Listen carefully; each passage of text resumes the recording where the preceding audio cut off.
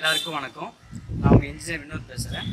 இன்றைக்கி என்ன பார்க்க போகிறோன்னா 1-way and 2-way ஸ்லாபோட டிஃப்ரென்சஸ் என்னன்றத வீடியோவில் பார்க்கலாம்.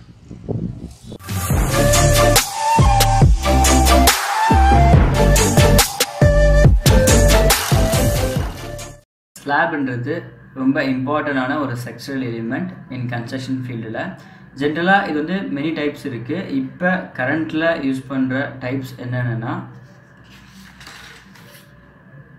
1-way slab, 2-way slab, flat slab, continuous slab, cantilever slab. 1-way slabன்றது ரெண்டு சைடு மட்டும் சப்போர்ட் இருந்ததுன்னா அது வந்து 1-way slab. 2-way slabன்றது நாலு சைடும் சப்போர்ட்ஸ் இருக்கும். flat slabன்றது நாலு சைடு காலம் மட்டும் சப்போர்ட் இருக்கும் வித்தவுட் பீம் இருந்ததுன்னா அது 2-way slab. continuous slabன்றது பார்த்தீங்கன்னா 2 or 3 slabs ஜாயின் பண்ணி ஒரே ஸ்லாபாக போட்டோன்னா continuous slab. cantilever slab அப்படின்றது பார்த்தீங்கன்னா continuous slabல கொஞ்சம் ஒரு ப்ரொஜெக்ஷனாக இருந்ததுன்னா அது cantilever slab. இதுக்கு உதாரணம் என்னென்னு பார்த்தீங்கன்னா நம்ம பால்கனி சொல்லலாம். பால்கனின்றது கொஞ்சம் ப்ரொஜெக்ஷனாக இருக்கும். ஸோ அது வந்து ஒரு cantilever slabக்கு ஒரு எக்ஸாம்பிளாக சொல்லலாம். இப்போ நம்ம 1-way and 2-way ஸ்லாபோட டிஃப்ரென்சஸ் என்னன்றதை பார்க்கலாம். ஜென்ரலாக 1-way and 2-way ஸ்லாபை aspect ratio வச்சு டிஃப்ரென்ஷியேட் பண்ணுவாங்க. அதாவது longer span divide by shorter span greater than 2 இருந்ததுன்னா அது 1-way ஸ்லாபு. அதே longer span divide by shorter span less than 2 or ஈக்குவலாக இருந்ததுன்னா 2-way ஸ்லாபு. இப்போ ஃபார் எக்ஸாம்பிளுக்கு ஸ்லாப் எடுத்துப்போம். இதோட டைமென்ஷன் 6, இதோட டைமென்ஷன் 3.5 அசியூம் பண்ணிப்போம். ஸோ நான் சொன்ன மாதிரி longer span divide by shorter span போட்டிங்கன்னா 6 divide by 3.5 equal to 1.71 something வரும்.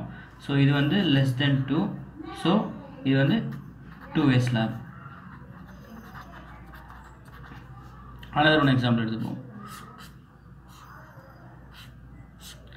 அதே 6 பட் ஆனால் இந்த டைமென்ஷன் வந்து 2.6 மீட்டர் அந்த இது எடுத்துக்கோம்.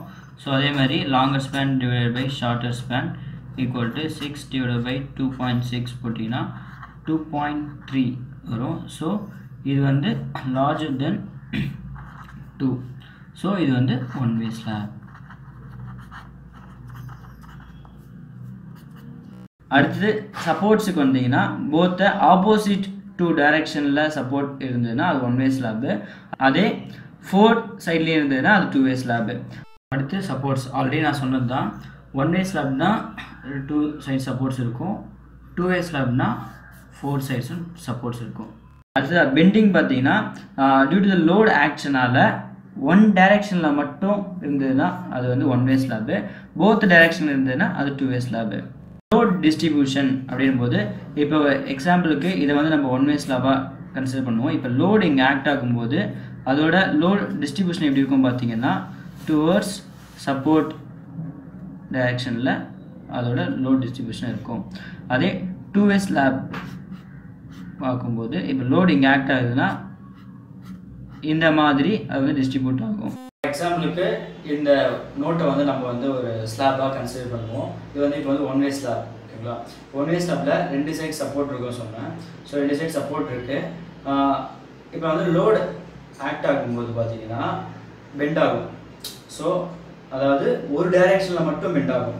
ஏன்னா 2 சைட் சப்போர்ட் இருக்கிறதுனால ஒரு டைரக்ஷன் மட்டும் தான் பெண்ட் ஆகும். சப்போஸ் எனக்கு வந்து ஸ்லாப் வந்து இந்த மாதிரி இருக்கும்போது ஸோ பெண்ட் வந்து இந்த டைரக்ஷனில் இருக்கும்.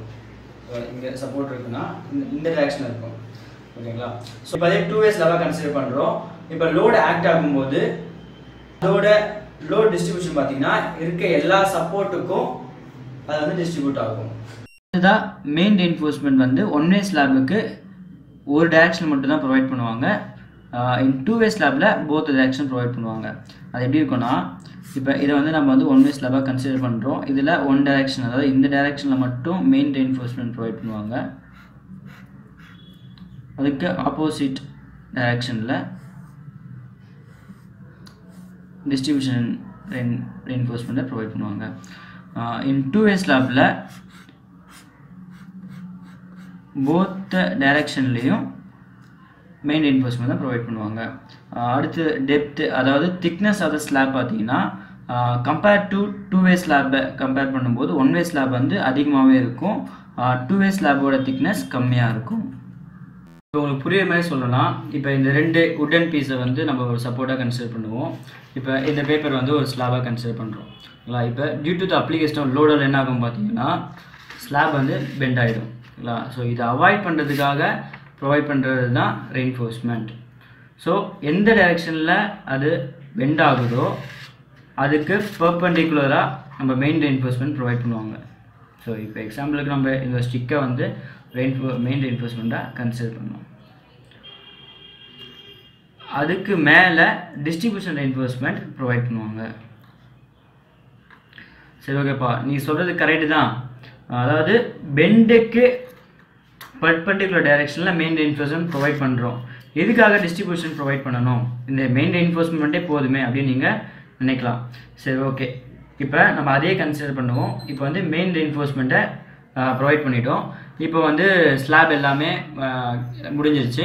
ஸோ ஒருத்தர் வந்து நடந்து போகிறாரு அப்படின்னா ஸோ அந்த ரெயின்ஃபோர்ஸ்மெண்ட்டில் அந்த லோடு அப்ளை ஆகும்போது பார்த்தீங்கன்னா அந்த முழு லோடும் ஃபுல் லோடும் வந்து அந்த ரெயின்ஃபோர்ஸ்மெண்ட்டில் ஆக்ட் ஆகும். ஸோ அந்த செக்ஷன் வந்து கொலாப்ஸ் ஆகிறதுக்கும் சான்சஸ் அதிகமாக இருக்குது.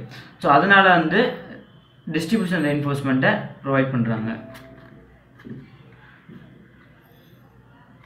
இதனால் என்ன ஆகும் பார்த்தீங்கன்னா அதே லோடு தான் இங்கே ஆக்ட் ஆகும்போது பார்த்தீங்கன்னா ஈவனாக டிஸ்ட்ரிபியூட் ஆகும். அதே லோடு தான், பட் ஆனால் ஸ்ட்ரென்த்து அதிகமாக இருக்கும். ஸோ இதனால தான் டிஸ்ட்ரிபியூஷன் ரெயின்ஃபோர்ஸ்மெண்ட் ப்ரொவைட் பண்ணுறாங்க. இப்போ அதே 2-way ஸ்லாப்பில் பார்த்தீங்கன்னா ரெண்டுமே மெயின் ரெயின்ஃபோர்ஸ்மெண்ட், அதாவது இந்த டைரெக்ஷன்லேயும் அதுக்கு பர்பெண்டிகுலர் டைரெக்ஷன்லேயும் ஈக்குவலாக உங்களுக்கு புரியுற மாதிரி சொல்ல. எக்ஸாம்பிளுக்கு ஒரு 12 mm டயமீட்டர் ப்ரொவைட் பண்ணுறாங்கன்னா 2 டைரெக்ஷன்லேயும் 12 mm தான் ப்ரொவைட் பண்ணுவாங்க. ஸோ அது வந்து போத் டைரெக்ஷனில் மெயின் ரெயின்ஃபோர்ஸ்மெண்ட் ப்ரொவைட் பண்ணுவாங்க. ஆனால் 1-way ஸ்லாப்பில் இங்கே இந்த சைடு வந்து 12 mm ப்ரொவைட் பண்ணுறாங்கன்னா அதுக்கு பர்பெண்டிகுலரில் அதோட கம்மியாக 10 mm R 8 mm reinforcement provide பண்ணுவாங்க. இந்த வீடியோ பிடிச்சிருந்தா மட்டும் லைக் பண்ணுங்கள். இது போன்ற வீடியோ தொடர்ந்து பார்த்துட்டே இருக்குன்னா சப்ஸ்கிரைப் பண்ணுங்கள். அது மட்டும் இல்லாமல் சிவில் ரிலேட்டடாக எந்த சப்ஜெக்டாக இருந்தாலும் அதில் எந்த கான்செப்டாக இருந்தாலும் அதில் எந்த டவுட்டாக இருந்தாலும் கமெண்ட் பண்ணுங்கள். நான் புரியுற மாதிரி எக்ஸ்பிளைன் பண்ணுறேன்.